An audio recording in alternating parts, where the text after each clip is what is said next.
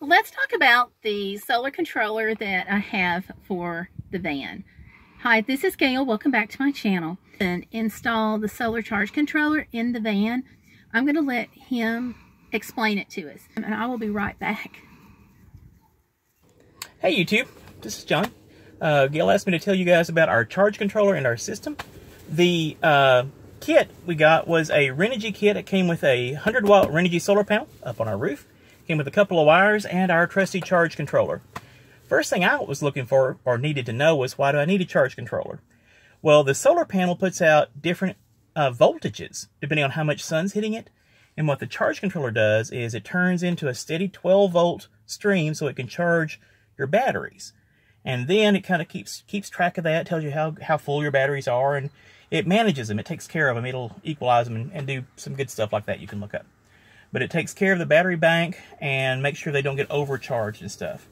And it also, when you're using power, the charge controller will kind of balance the power coming in from the solar panels and coming up from your battery bank, so you can have an even draw, and you won't lean on your batteries too terribly much. So it's a really necessary thing to have, and a lot of kits come with those.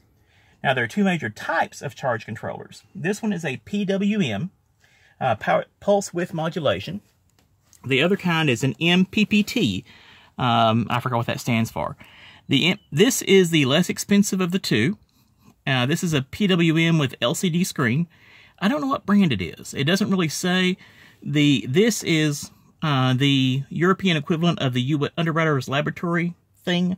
So it means it's not going to burst into flames, but I don't really have a name for it. But it came with the kit, and we'll link that down below. So the other kind is really better if you've got a bigger system. For our 100-watt system right now, this is doing fine. It really is. But what it does is it takes the power coming from the solar panels through our ceiling, and yeah, I need to make that prettier. But anyway, Yes, you do. Yeah, well, yeah. And the power from the panels comes in right here with our little power in icon, and then it manages it. And I'll tell you what all that stuff is right here in a moment.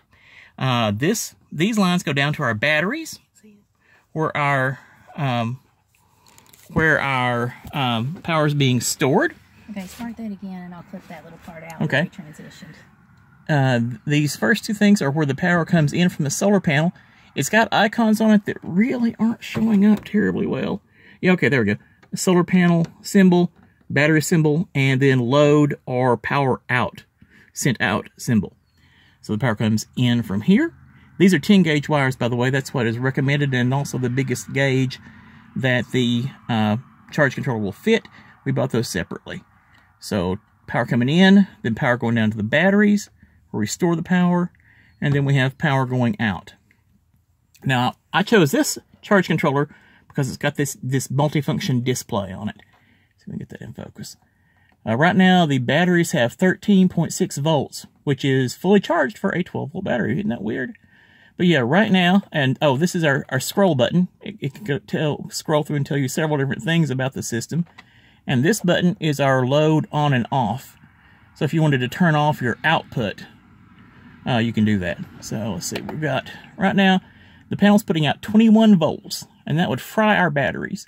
So that's why you need to have something between your solar panels and whatever you're using them on. If you plug your phone into that, it would absolutely fry it.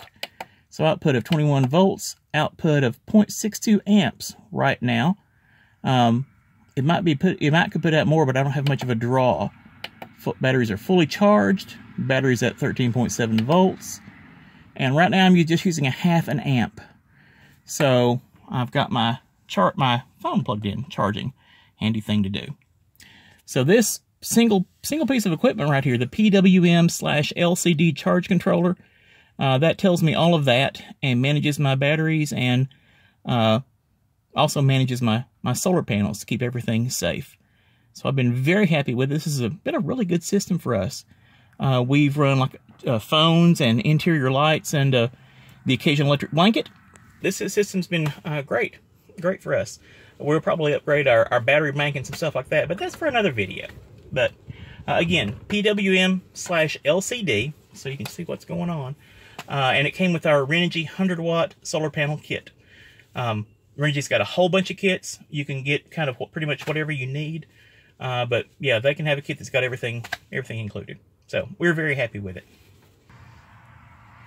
Now, we've had this system in place for about a year, and it's been problem-free and maintenance-free. So that tells you about the charge controller. If you have questions, leave them in the comments down below. You can also tweet me or email me. But probably the best thing to do is to leave it in the comments so you can get some interaction from other people who've seen the video, and we can share ideas and share the knowledge. We'll come back at another day in the future, and we'll do a video so you can see the solar panel that we have on the roof, and he can explain to you about how we installed that. So thanks for watching about how to install a solar controller on the van and why you need a solar controller. I hope it's been helpful.